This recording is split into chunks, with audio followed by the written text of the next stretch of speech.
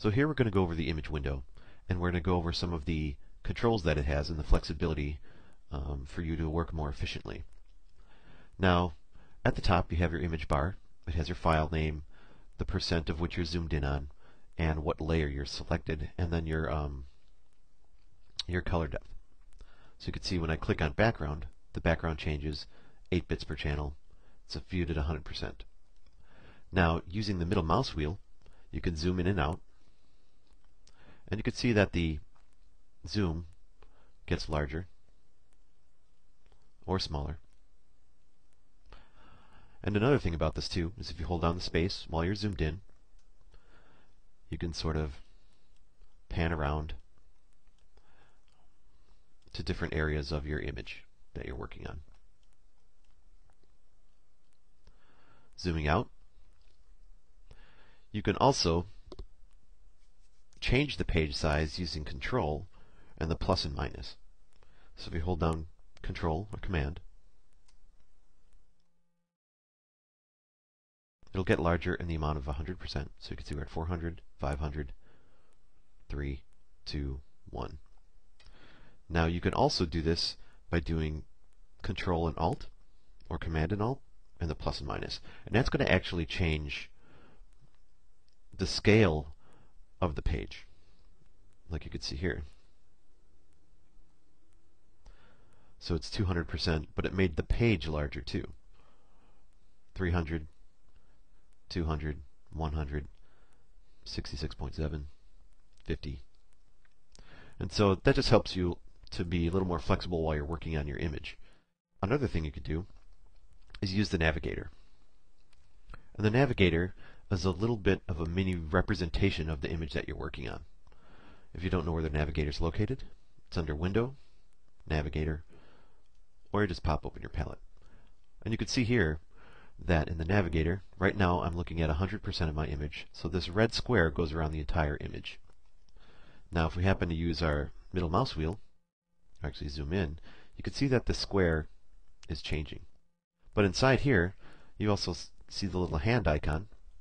You can drag this around and use the navigator to control your window as well, which is pretty flexible. You could also change your scale in here, making it larger or smaller, or hit the buttons and it drops it down to the next percent. Panel options. Basically the only option you have here is to change the color of the box. I'll leave it at red. Another thing, at the bottom of your document, you have these little tabs. Again, you have the percent that you're zoomed in or zoomed out on. You also have your document size and how much memory it's taking up in your RAM. So if we click on this, you can see it gives you the dimension of the document, the channels that you're using, and the resolution. If you click on the arrow, you can change these to display different things like your document profile, document dimensions, measurement scale, efficiency, current tool, so on and so forth. But it's just another thing that helps you customize to your workflow. Now another cool thing about the image window is the full screen mode. Now there's basically two full screen modes, and it's accessible by the F key. So by hitting F, your image will go full screen. You still have the ability to zoom, pan, use the navigator, and all that jazz. Now if you hit it again, sort of goes into expert mode, where it's just the image, and you're totally reliant on hotkeys. And again, it does all the same thing. You could zoom, pan, whatever. Hitting F again takes you out of that mode. Also, there's the new feature of the rotate canvas, and it's a very handy feature that I do like. You can access that by the toolbar. It's a little hand with the rotation, or you can hit R, and it brings up your icon. Now, if you click and just drag left and right, you can see that it's rotating your canvas.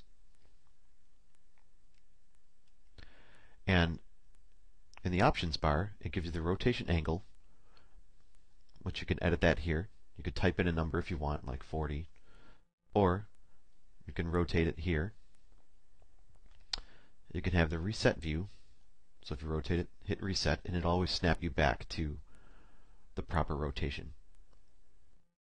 If you hold down Shift and drag, it'll rotate in increments of 15 degrees. Go ahead and reset your view, and it sets you back. And then reset your view. So another handy thing about the image window.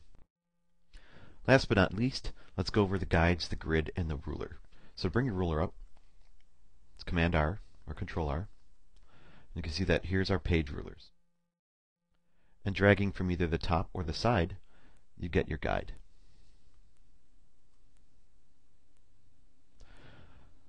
So setting up guides are pretty useful if you're laying things out and you want to space them out properly and all that jazz. Go ahead and set them up. And you could drag them wherever you want. Now if you mouse over these guys and you hold Command, you can see that you get the little icon where you can edit where they are or adjust them. And if you're creating a new one, you could drag. And if you hold down Alt, we'll change the direction from horizontal to vertical. Now moving on to the grid, which is Control Quote or Command Quote, you can see that it brings up your grid. Now, we set the size of our grid using our preferences earlier.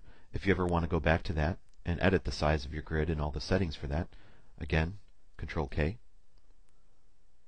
Units and Rulers, or Guides, Grid, and Slices. You can change the colors again. And your smart guides, your grid, you could set it however you'd like it. If you want to toggle all of your different guides, grids, rulers, whatnot, that would be Command Quote, hides your guides. Command R hides your rulers. And Command Quote hides your grid. And just a couple things that I wanted to go over that you can help your workflow be a little more efficient. And at some point you're going to have to resize your image or resize your canvas, and you could do that by going to Image, Image Size, Canvas Size, and then there's Image Rotation. So the image size, if we take a look at this dialog box here, we have our pixel dimensions and then our file size, and then your width and our height. And you could type in numbers here. And you could also change percent, pixels, or you can control this by the document size as well, by percent, inches, so on and so forth. And you could scale it down from there.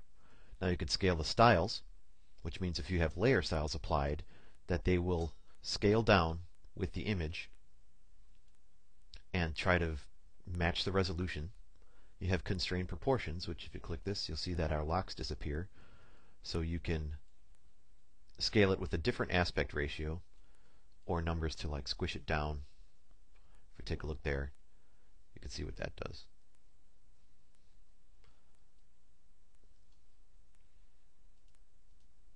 And then resample image is basically pixel interpolation, and we talked about that in the preferences. And that's pretty much the image size.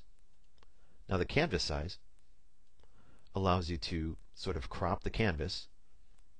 Again, you have your current size with your file size, your width and height, and your new size. So if you want your new size to be like 500, and you could make this relative, you could make it absolute or relative. And then the anchor, which means that it's going to crop towards a direction. So if you click this one, it's going to take the pixels from the bottom right corner and crop it to the top left corner. And then it'll say, hey, you're going to clip some of your image, is that cool? And then you say proceed, and so there you go, it's going to crop it from there. And then we have our canvas extension color. You could change this whatever you want. So if you're making your canvas size larger, you could say like 1,000 by 800 from the center. You could see what that does. So then we also have our image rotation, which you could rotate it 180 degrees. flip canvas horizontal, flip canvas vertical, and so on and so forth. And then from there, we have our application window, which it's only on Mac OS X. And under Window, Application Frame, you'll see that Photoshop switches to the application frame and allows you to control the application windows and panels from within the image window. It's off by default, but to access that, it's Window, Application Frame. And that pretty much covers our image window.